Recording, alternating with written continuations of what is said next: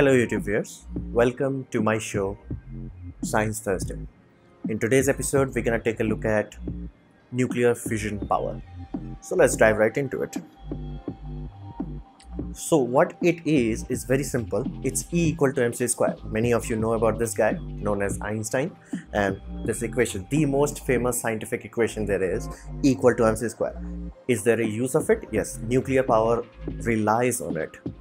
And what is actually happening is, like, you must have heard this time and time again, that you cannot create energy nor destroy it. However, energy can exist in different states. One of that state is matter itself. So this is what that equation is. The energy content of a matter, like iron, steel, anything, basically energy content of a matter can be extracted, and the quantity of energy that you will get is equal to mc square. So m being mass, generally if you want to do the calculation, is generally done atomic mass unit, very small units, and c is constant speed of light, and square. So it gives you a very large amount of energy for very little amount of matter. So basically, if you can successfully convert even 1 milligram to 500 grams of nuclear fissile material into energy, that's a lot of energy, like tons and tons of coal equivalent of energy. And then you have to understand, the fission that we are referring to, it's simply breaking something down. We are breaking it apart. We are not building it like fusion, we are breaking it apart. Now generally, if you have seen the periodic table, on the bottom row there is a lot of heavier elements. Those elements are almost what you will call unstable. Now of course, not every element there is unstable, but if you, like, let's say take uranium, you add one neutron to it and it becomes from 235 to 236, it becomes unstable. Basically the energy content of it becomes unbalanced. It wants to stabilize itself, like how you heat water up, it wants to reach equilibrium level. So something of that nature happens, and then it's like boom, splits. Now while it splits, it gives off 3 neutrons and it gives off 2 remaining elements. However, very little amount of mass is destroyed in this process. So that mass you will not able to gain back if you recombine the neutrons and recombine the elements. That lost mass is converted into energy. That's your source of energy. That's what's giving you a lot of heat. So if you hear somebody say nuclear bomb gives out too much power, that's why it's giving you that much power. It's because matter was converted into energy, not chemical reaction, not spring mechanical reaction. It's simply matter itself was converted into energy. So how does nuclear power plant work? Well, there are very simple stages of it. There are 4 core stages. You take the fuel, fissile material. It could be anything. It could be uranium, it could be plutonium, it could be thorium. However, be mindful, the fuel used in nuclear power plants are very low enriched. Basically, they only refine it up to 20%.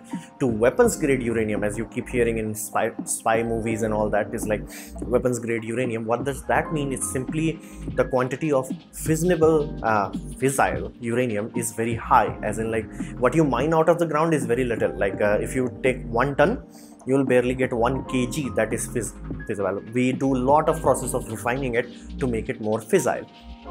And what we put in the nuclear reactor, as you can see in this what we call fuel rod, they are only refined to 20%. So inherently, no nuclear power plant can go kaboom, because to make kaboom, we actually put something upwards of 80 to 90% refined uranium. So if you see any movie where they are saying nuclear power plant gonna go boom, yes, it can explode, but the explosion would be either steam explosion, water explosion, but it won't be a nuclear explosion, because inherently the fuel used is very well, I would say dirty, because it's not refined enough. And if you're like, what if somebody put a dirty fuel, the moment they put it, it will blow up. So unless somebody is trying to commit suicide, I don't think it's doable. Then we take the fuel, we put it in a reactor. As you can see, there are hundreds and thousands of reactor design. Now, you have to be mindful, the most common design is what's called pressure water reactor. What does it simply do is basically, as you can realize, nuclear reaction is very hot. It can easily go up to 3 to 500 degrees Celsius. Now you might be like, okay, that's not very hot. You have to imagine 3 to 400 degrees Celsius of 10,000 liter of water. That's a lot of joule. And the bigger the pool, the basically bigger the reactor mass, that 300 degrees Celsius represents a lot of energy. And you are cooling it. It's not like, you know, if you let it stay there, of course the water is going to boil off some point or another. But to make sure that water does not boil off because it's above 100 degrees Celsius, what we do is pressurize it. Once we pressurize this to whatever psi is needed, once you pressurize it, it reaches a point where it will not boil off even though it's above 100 degrees Celsius. It happens on sea floor also, where you can see the volcanic undersea volcano. The water there is not boiling off simply because of the pressure. So if you have a lot of psi in your water, it will take a lot of energy. Like to boil off water in this sort of scenario, you have to heat it up to like 600 to 700 degrees Celsius. Now the reactor can easily go that hot. However, we are taking that heat away. That's the whole point of running water into the system. Now we take that heat away, and generally we run it through what's called steam cycle, as you can see by these things. You will see this in coal power plant, in gas-fired power plant, in nuclear power plant. They are the same. Just taking heat, turning it into steam to mechanical work by a generator, from generator to electricity, and that's it. So from heat part, it's completely similar. However, most power plants will generally don't have to worry about anything other than this part. But because nuclear power plants, as I told you, it creates two elements. Those two elements are very idiotically radioactive, as in dangerously radioactive, as in it will kill you in hours. So they also have to figure out how they're gonna handle the waste. As of now, we do not have any proper way of handling this waste. So what are the dangers of nuclear reactor? First danger is it's weaponizing. Now you might be like, okay, as I already said, the reactor itself uses very low grade fuel. However, the technology needed to reach that point is inherently more complex than what you need for a weapon. So if you can make a nuclear reactor, you can make a nuclear bomb, and you can use what's called enriching process, where you will take something that is non-fissionable and you will make it fissionable, and you can use that in your bombs. And you can make plutonium. Plutonium is a man-made element. It's not naturally occurring. You cannot just go and mine plutonium. You have to mine uranium, make it into plutonium, then you can use that into a bomb. So that's why the weaponizing potential of a nuclear reactor is ludicrously high. So that's why people like America, Russia and all that, they don't want every other country to have nuclear power plant, because inherently the technology needed for bombs and power plants are same inherently.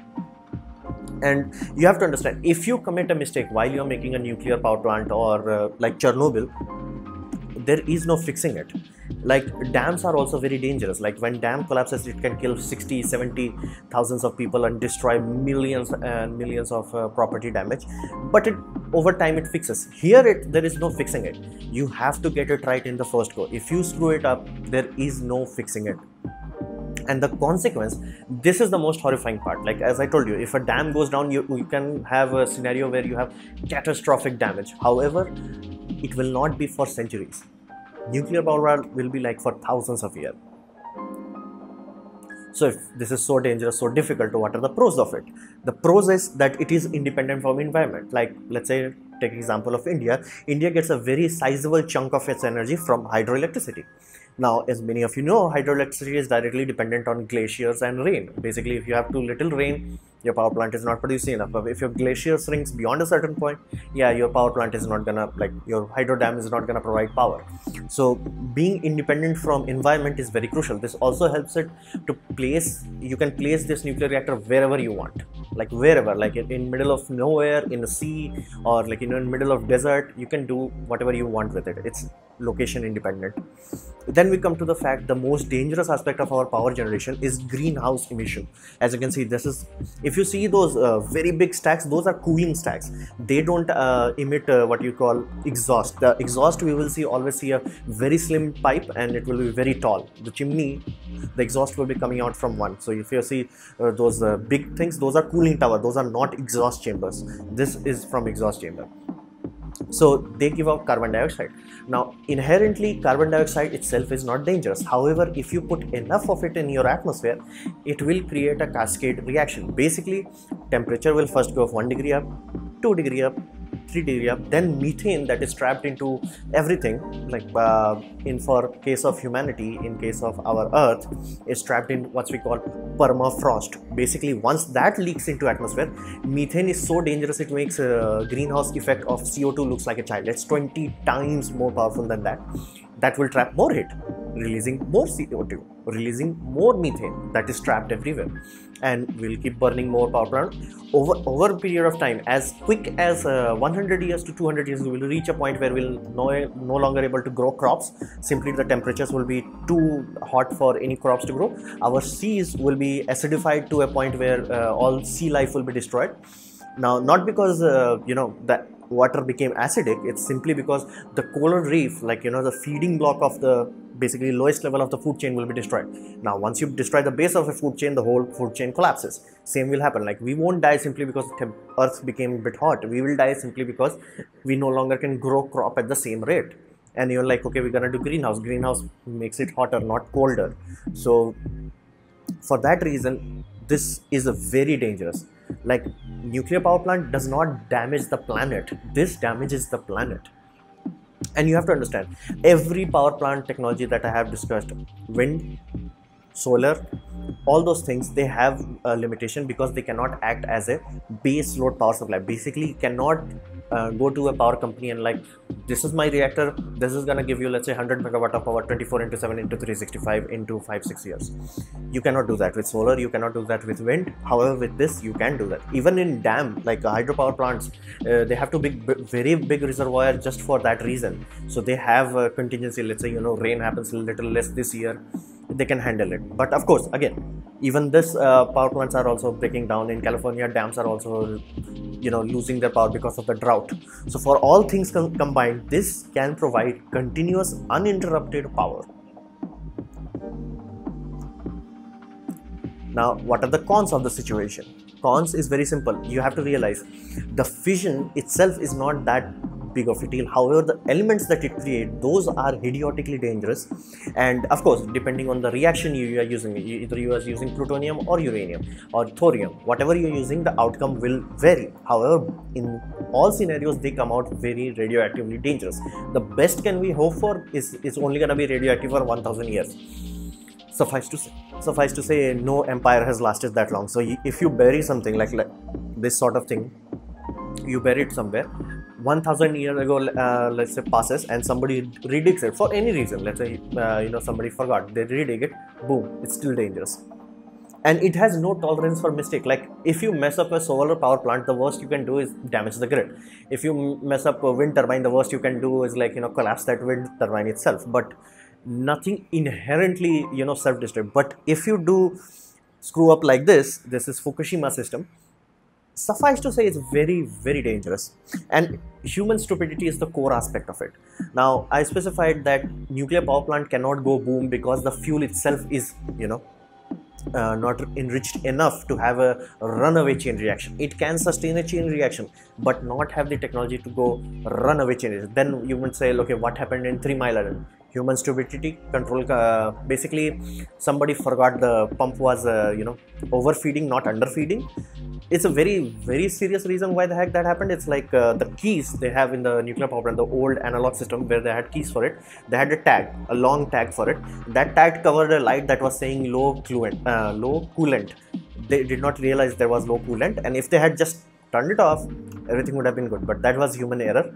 As I told you, there is no tolerance for mistake. 3 Mile Island accident happened. After that, we come to Chernobyl, the worst nuclear disaster that ever happened. Now, Chernobyl, after the detail came out, after the fall of Soviet Union, once every single detail has been passed up, people were surprised this reactor even worked for that long.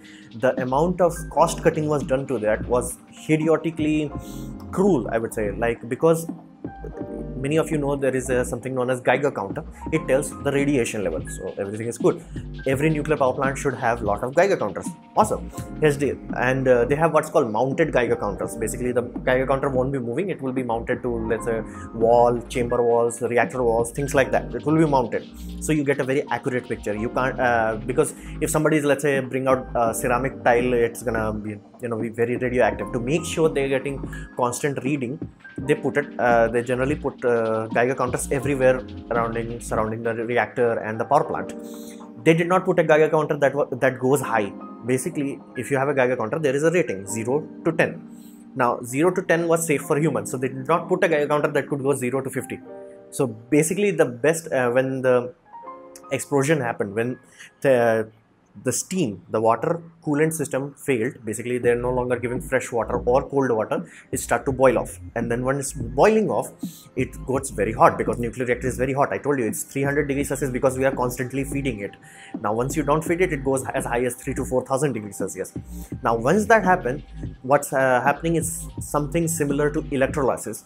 And given the fact that control rods that they were using had a specific property, if you mix it with water at that high temperature, it's gonna split water and oxygen apart. It's almost like electrolysis. Consequence, it's gonna combine again, and boom. That's what happened in Chernobyl. That's why you can still see the building intact, because steam exploded. The water explosion was more or less like a rocket explosion, not nuclear explosion. There was no nuclear explosion. The danger, the damage, the harm to people came from the fact that they did not even build a containment chamber, because inherently when you build a nuclear reactor, you know that it could blow up, so you will build a chamber that will either seal it or will not allow radioactive particle to shoot off in the atmosphere. It failed miserably in Chernobyl. Then we come to Fukushima. Again, Fukushima was so stupid, because when Chernobyl came out, when people actually looked at it after the panic was ended, people was like, this was a miracle that it lasted this long.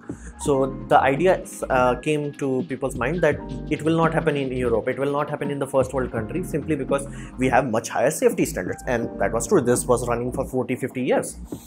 Now, problem with Fukushima is that when there is a commission of people, a lot of people sign into that commission, and they go around every reactor in the world that is civilian operated, and they check its safety and all, and they give you a recommendation like do this or do that. They went to Fukushima and they're like, everything is good, but your seawall, basically they were seaside, so seawall was not high enough. They told them, please increase the height of the seawall. It's very not high enough. A tsunami can easily flood this side. And all their backup generator, which they had 40 backup generator. 1 or 2 should be more than enough to run the system in backup mode, but they had 40. Awesome. Here's all the 40 was in one place, and all of the 40 were in a place that it could be flooded. So they got a letter, like a written letter from the Commission of Nuclear Safety, that please do this because this is a vulnerability. They said, we've been doing this for 40 years, we know what we are doing, and tada, it exploded. Now, this was a very well built reactor. That's why we did not have the same level of catastrophe as Chernobyl. Chernobyl still is the worst thing, and this could have been saved if they simply had backup generators placed different places where it cannot be flooded. Putting all of them in a place where it can be flooded was stupid on steroids. So these are the cons of it. Now, what do we see in the future is very simple. It's gonna be crucial for Mars project. Now, we cannot go to Mars on solar power alone. We need nuclear power, specifically if we're gonna be there on the surface. So flat out, if humanity is to go to Mars, they need nuclear power. No discussion about it. Then the reactor, you have to understand, what we built was very rush built. It was not somebody sat down, designed a system, then improved that design, then redesigned it. No, it was just like they come up with a design and everybody ran with it. General Electric started to sell nuclear reactors as a module, like you buy this 500 megawatt module, 600 megawatt module. As soon as the first designs were approved by the safety commission, there was no improvement done to it. So inherently many lame ideas that at the time made sense, but since now we know more, the design of all the reactors that are operational today is very inherently weak. It's like old diesel engines where when you started like boom boom, that kind of old design. But modern diesel engine does not do that. That's the same reason. The design has improved a lot. However, all the reactors that we have operational is not those new current generation reactors. So there is a lot of room of improvement in the design factor itself. Then we're gonna use thorium, this element, simply because this has lower potential of weaponizing it, and the radioactive waste that it gives out can only last for 1,000 to 5,000 years, not 50 to 60 million years, not 10,000 years or 50,000 years. So that's the benefit part. Like if you bury it deep enough, the radioactive waste that it creates, you can forget about it. You can be fairly certain that over time it's not gonna pose a danger to humanity. And not to mention, Bill Gates is also spending a lot of money into this reactor technology. So there are a lot of innovation being done into nuclear reactor technology, and I really like the idea of salt reactor simply because, as I already told, every reactor blows up because water blows up. They're removing water with salt, and salt has this benefit that it will only remain liquid as long as it's 300 degrees Celsius. And some designs are so advanced that they have two reactors. One reactor is your power reactor, where you're getting the power. Second is a emergency dump reactor. So as I already told you, that reactor gets hot if you are not running coolant through it. So they built a second reactor simply because if meltdown happens in the first reactor, which will be on top of the second reactor, it will melt, the radioactive material will go in the second one and just cool down there. That reactor is specifically designed to make sure it radiates as much heat away as possible without causing any serious damage. So inherently, we can expect much safer design. We are planning to send it to Mars, so obviously, and thorium. So all things considered, I think nuclear is going to play a very serious role in our future. So this was my presentation on fission power. I hope you liked it or learned from it. In that case, please like. If you don't dislike it, and leave a comment what you want to see in the next episode of Science Thursdays. And please subscribe, press the bell icon, as I make video every day. And as always, thanks for watching.